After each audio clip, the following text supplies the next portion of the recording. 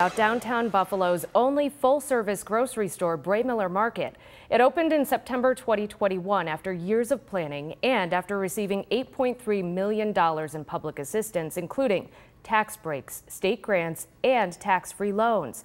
It was part of a big project on the 200 block of Ellicott Street that turned a city-owned parking lot into the grocery store and 201 affordable housing units in an apartment building next door at 201 Ellicott.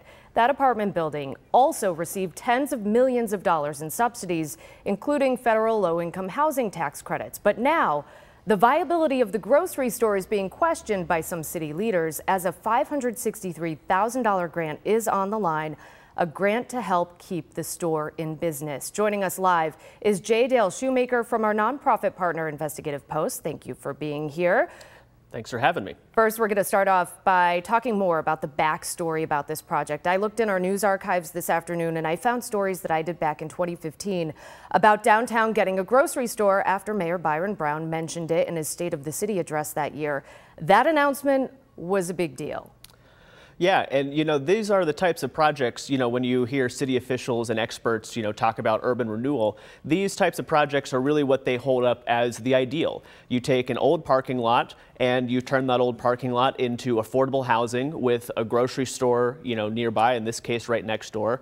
Downtown, this is just right across the street from the library, near public transit, and right down the street from Salem Field. So this is really what they, hold up as the ideal. But it's important to note, as you did in the intro here, that this only came with really, really hefty subsidies from the federal government, from the state government, and from the county government, the Industrial Development Agency. And the plans changed throughout the years. I remember seeing renderings that showed this giant skyscraper. But now that we have the backstory, here's what's going on now. 8 years later, the Buffalo Common Council is deciding whether to give Braymiller Market more funding in the form of a $563,000 grant. So here's what one Common Council member has to say about that.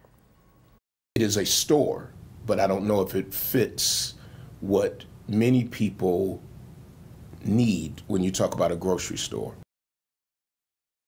And that was Buffalo Common Council President Darius Pridgen. So Dale, why does the grocery store say it needs this grant? And then based on the research from UB that you've seen about the need for grocery stores in other Buffalo neighborhoods, do the people you've talked with think this is the best use for that grant money?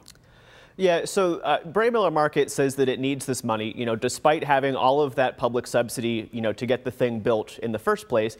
They say they need the money because they're suffering from pandemic-induced losses. The store opened its doors in September 2021.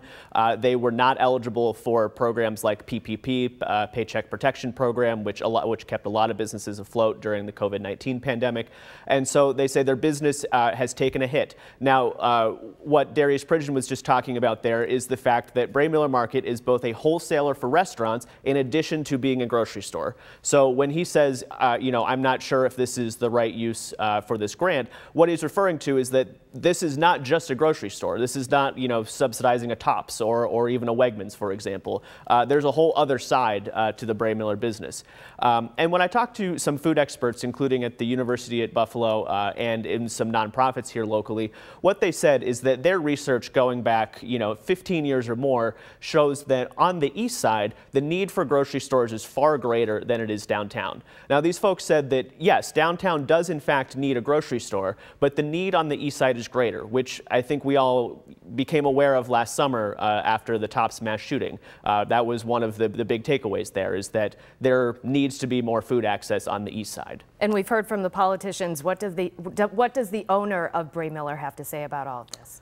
Well, I've tried to ask him, and Stuart Green, the owner of Braymiller Market, he has refused repeated interview requests. He did send a statement saying that he appreciates, the city being willing to consider his request.